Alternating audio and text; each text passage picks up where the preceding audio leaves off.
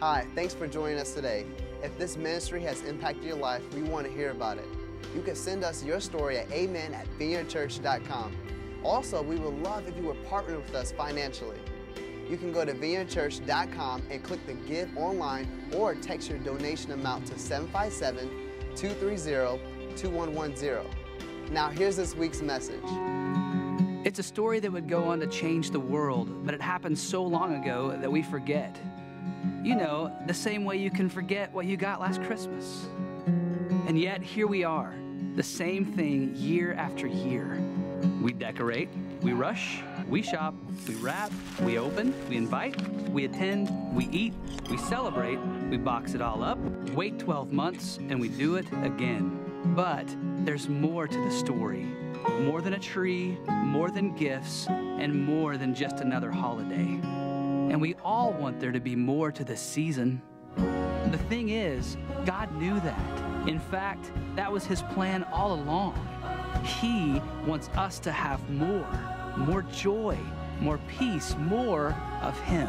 He gave us the perfect gift, and it wasn't wrapped neatly under a tree. The gift He gave wasn't a virgin mother or wise men. It wasn't angels, a star, or a manger. The gift He gave was and is the person of Jesus, fully God, but completely human. The gift was that He clothed Himself in humanity and embarked on a rescue mission, one that would give hope to all mankind. And the story that would change the world forever began like this. Well, Merry Christmas. Good to see you. I am back. So if you've only been coming for 2 or 3 months, you might wonder who I am. I'm one of the pastors here. I got injured wakeboarding back in August, and I had reconstructive knee surgery. So I've been in recovery, been in convalescing, and kind of put it as my target, Christmas Eve. I'd love to come back and be part of the Christmas Eve service. I love what God does on Christmas Eve, and so good to have you. I'm so glad to have you. Great to have the kids here. Again, if the kids get rambunctious, we do have a kids ministry that's going on. It's amazing, and they can go out at any time. We are in a series, as you saw from the bumper, on gift giving, and giving gifts of love is what we're talking about today. Gift giving is what Christmas is mostly about, right? It seems like it's all about getting the right gift, spending the right amount of money, and gift giving's everybody's focused on that this time of year. But the very first Christmas, there was a great gift that was given, and it was a gift of love. It was God's gift of love, which was Jesus Christ. A gift of love is an amazing thing. Sometimes gifts of love the love can transcend the gift itself.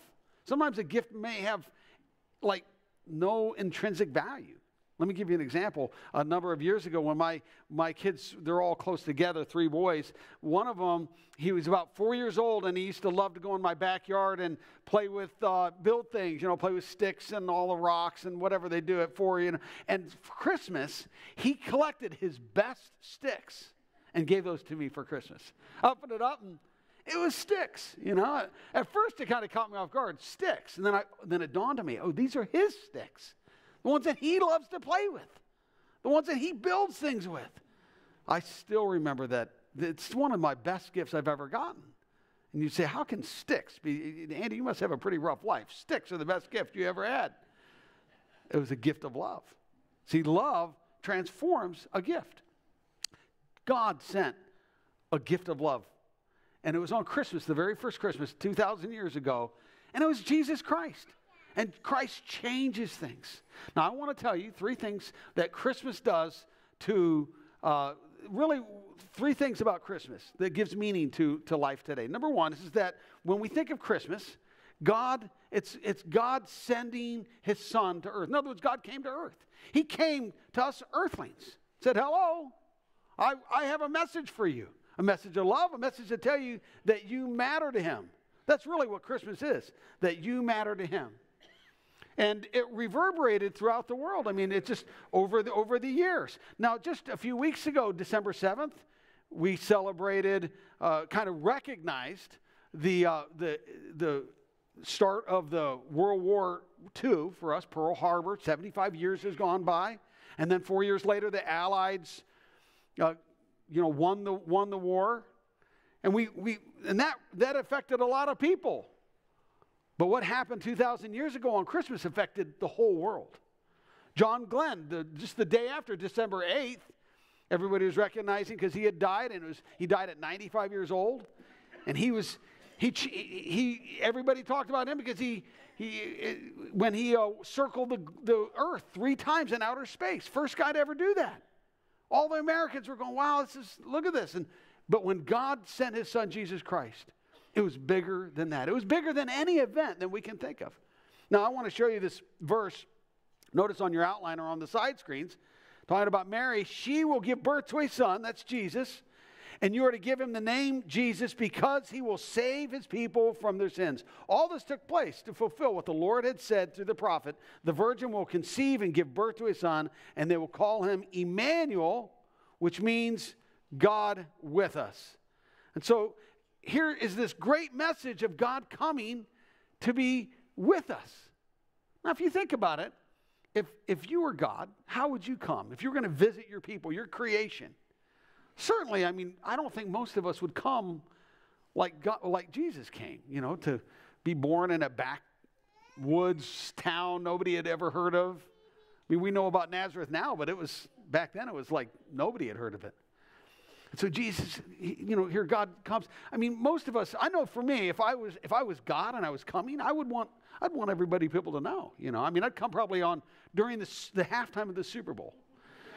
And I'd want more than Lady Gaga there, man. I'd want some big stuff going on, and get all the world leaders to line up on the 50-yard line. They would give me great gifts worth lots of money.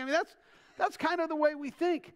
God comes as a baby, as a little baby, so that we can, why would he do that? Because we can relate to a baby. And the story of Christmas is a story of God coming in a disguise, in a way that we would never think of it. Now, sometimes when we are asked to recount the story of Christmas, there's so many elements, so many pieces, and it's all about God coming in this humbled way. We don't always get it right. There were some kids that were asked that question. What's the message of Christmas? And so they interviewed them, and here's what they said. Tell me, as you're watching this video, it's not that long, but when you're watching it, see if you can figure out what is accurate and where they kind of missed it a little bit. Okay, watch this with me. What's up, everybody? What's up? Hi, how are you? Good. Thanks for joining us today. What's so funny? He just made me laugh. All right, so we're going to talk about the Christmas story. Take me to the beginning of the Christmas story. The angel appeared to Marianne and said, "You are the most needed, and God dearly, I don't know how to say, loves you, and you're gonna have a baby." How I'm supposed to know, because I'm not even married yet.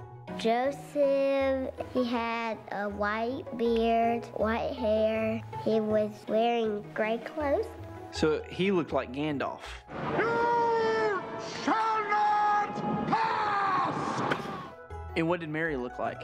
She had like a dress on, but it was white, and like a little cape over her head. And then Joseph and Mary had to go to Bethlehem on the donkey. How long do you think it took? Maybe about 5 days. That sounds about right. Then the donkey went to Bethlehem. They wanted to find an inn. There's a place called Inns. All the inns were too full. They were just kind of disappointed. One man said, "You can go to my stable where all my animals are." Then they went on to the barn that they told them about. There was a cat in the barn. There was some nice sheep, elephants, donkeys, cows, chickens, a camel, like a doctor, so Mary can get a baby out. Mm-hmm. The baby was born, and all the animals gave us joy, and then The cat made them a bed. They used a manager where animals eat out of.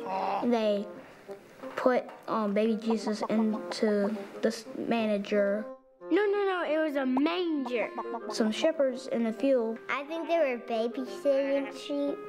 One angel appeared, said that your Savior has been born in a stable in Bethlehem. And all suddenly, a whole army of angels appeared to them singing, respect God in all of your ways, I think. And And they say, give praise, there's a baby.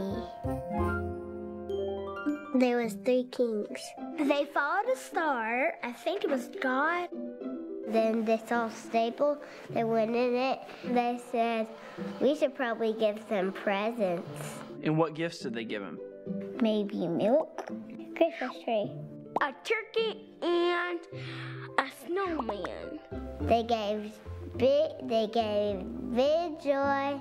They had a great day. And that's the end of the story. And that is the greatest story ever told. How do you think you did? Nailed it.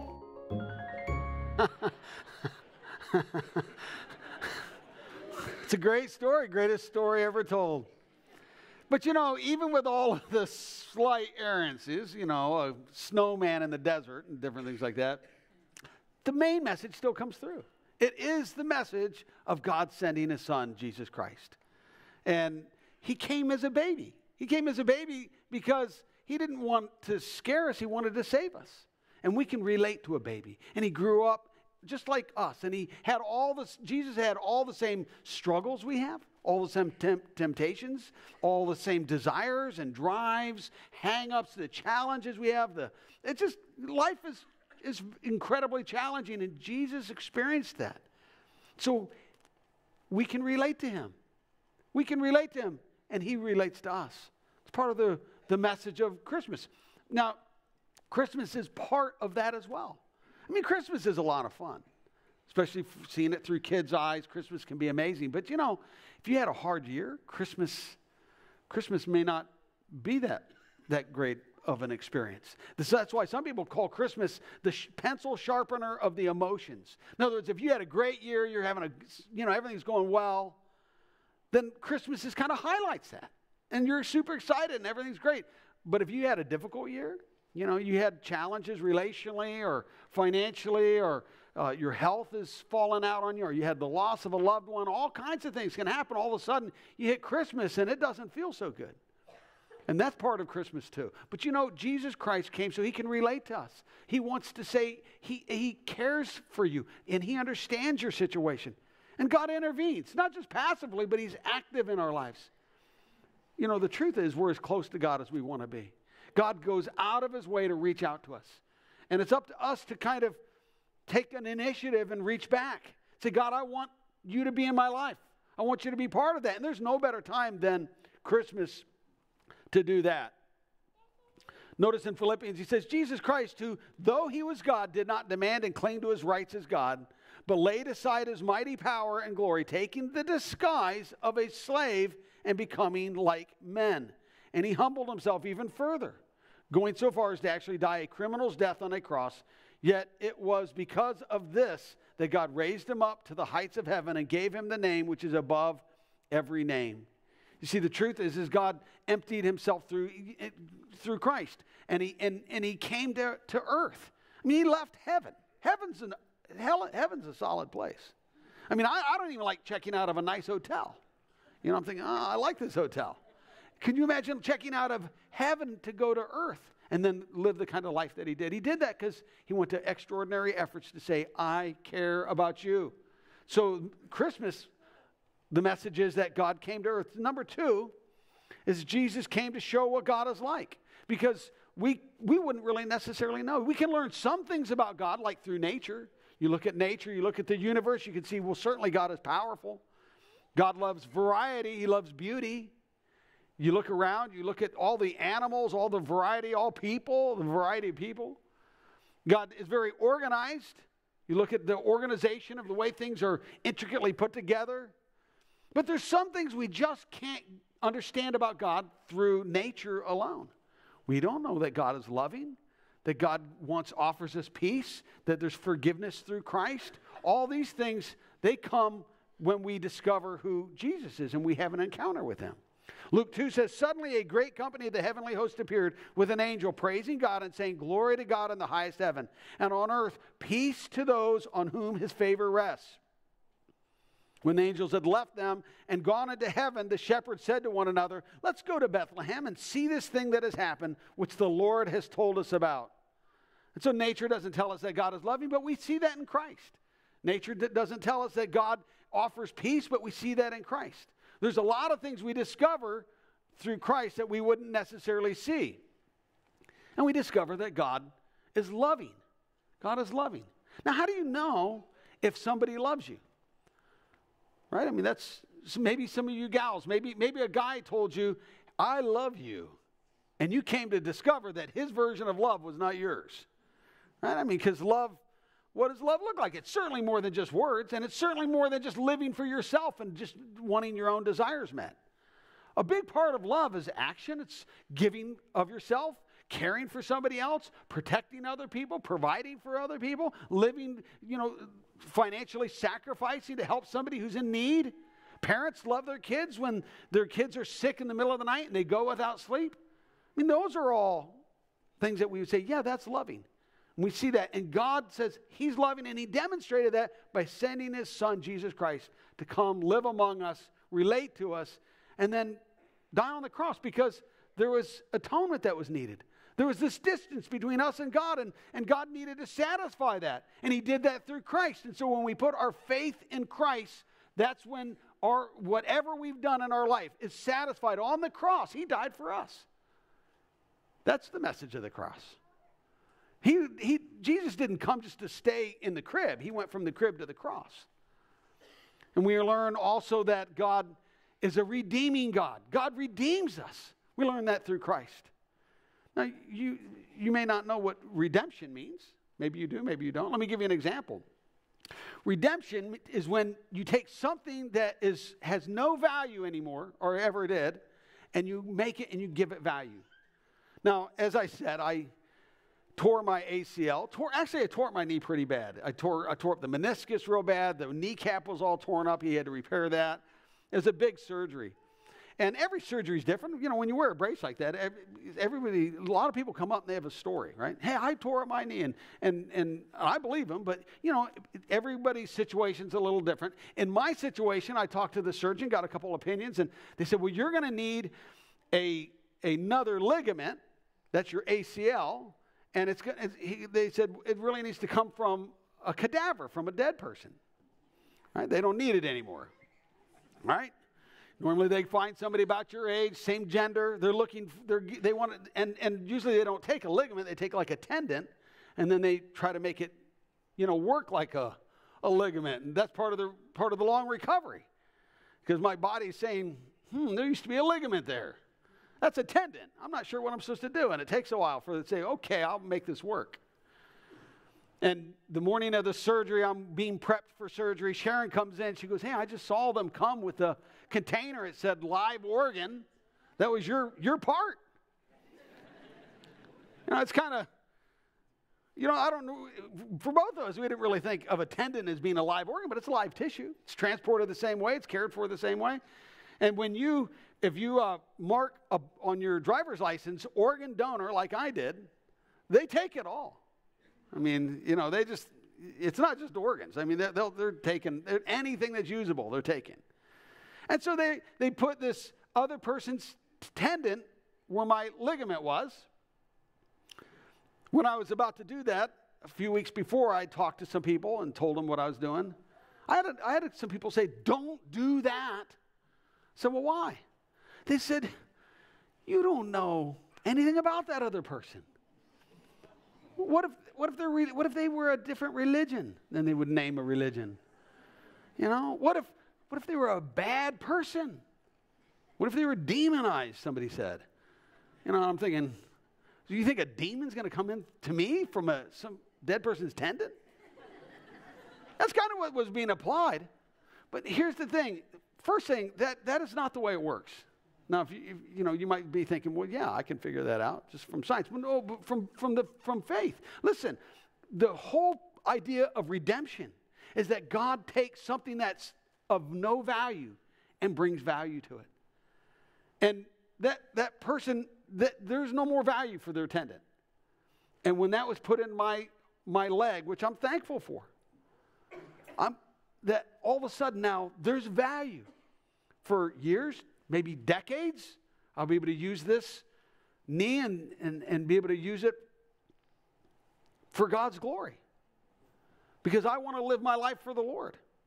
You see, when we live our lives for ourselves, we're kind of like that dead tendon. It's just all about me. Then we miss what God had put us on earth for. You see, every single person here, myself included, God has a purpose for you. You're not an accident, no matter what the circumstances of your birth are, no matter what your parents told you. You're not an accident. God has a purpose for you. And He wants you to figure that out. He wants you to discover that and start to use your life for God. It'll look different for everybody here because we're all unique. But we live for God. And when we do that, that's what redemption is about. God redeems our life. He says, and no matter how old you are, I've talked to people that were on their deathbed and they say, I want to put my trust in God. Now, certainly, God doesn't want you to wait that long. But no matter where you are in your life, when you decide, I want to put my faith in Christ, He starts that redemption. He takes, okay, well, on your own, you lived your life, and really it didn't amount to a whole lot. But with Christ, He redeems it, and it starts to have all new kind of purpose, all new meaning. That's what we're going to be talking about in January, brand new. What happens when God redeems a person? And start looking at what a brand new life looks like in Christ. And so I encourage you to come and be part of that. A lot of people, they only come to church once a month, maybe twice a month. Some people even less than that. I encourage you to step out of that and say, you know what? I want more out of my life. I want God part of my life. And just say, you know what? For the next 5 weeks, I'm gonna start coming to church. I'm gonna see what brand new is about. And be part of that and see what God does in your life. So Christmas is about God coming to earth. Christmas is us understanding what God is like. Then thirdly, Christmas means that we can know God in a personal, life-changing way. Maybe you've heard that statement where it says Jesus is the reason for the season. Maybe on a Christmas card or a bumper sticker, and that's true. Jesus is the reason for the season. It's not Santa. It's our Savior. It's not Jingle Bells. It's Jesus.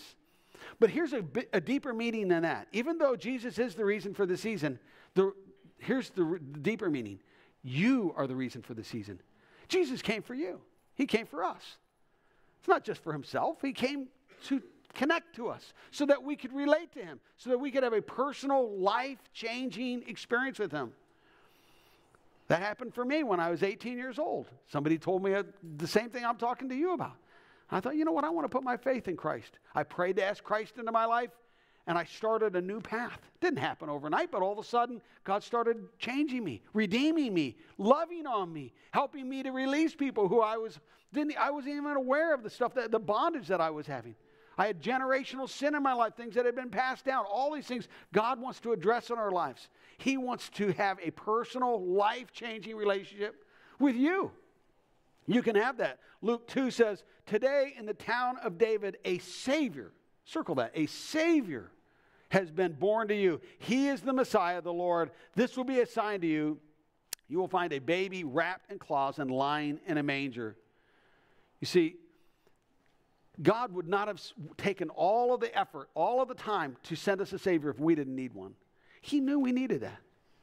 He knew we needed a Redeemer. We needed somebody to love us, somebody to guide us, show us the way, somebody that we could relate to, somebody who we could discover real truth, not just what we come up with in our own mind, but the truth that God says, this is truth. This is the moral compass. This is a compass, a spiritual compass for you. That's what Christmas is about. Putting God first in our life and saying, I want that personal relationship. Okay, let's bow our heads and we'll pray. Father, I just pray right now I know that you stir on the human heart in different ways.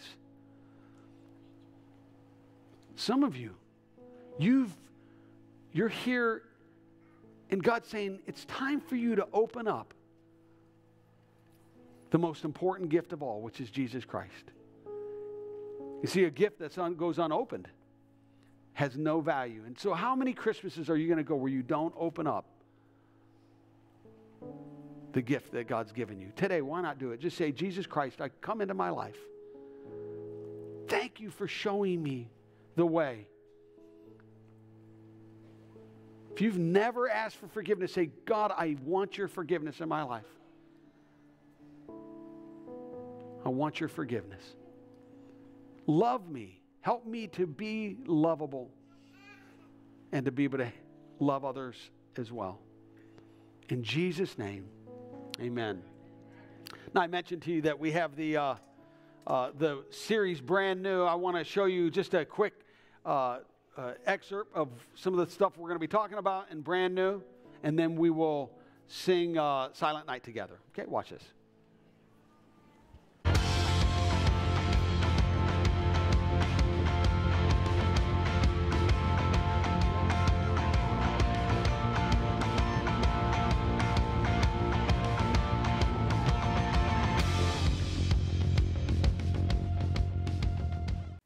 Thanks for listening to this week's message.